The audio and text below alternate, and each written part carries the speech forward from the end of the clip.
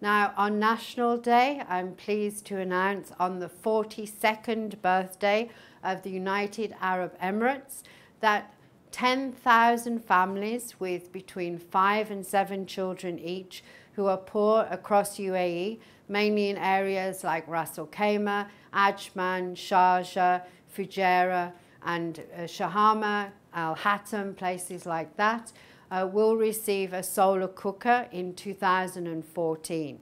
This way, instead of trying to raise funds and generate funds for their electricity and their gas, they will be able to cook naturally with the power of the sun and use the funds that they would spend on the electricity through conservation on more nutritious food. This is a great way that we can empower the poor in any country.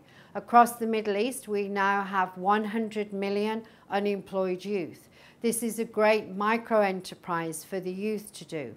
They can run the service and cook the food for the people in their community and charge a fee for service.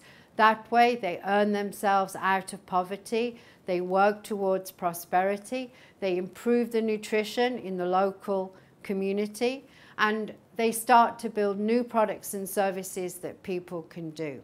So on the 42nd birthday of UAE, and I love UAE, 10,000 families will know that in 2014 they will have the world's first Queen of Green solar cooker, and that they can use it very positively, zero CO2, zero pollution, and enjoy a more nutritious and healthier lifestyle across the United Arab Emirates.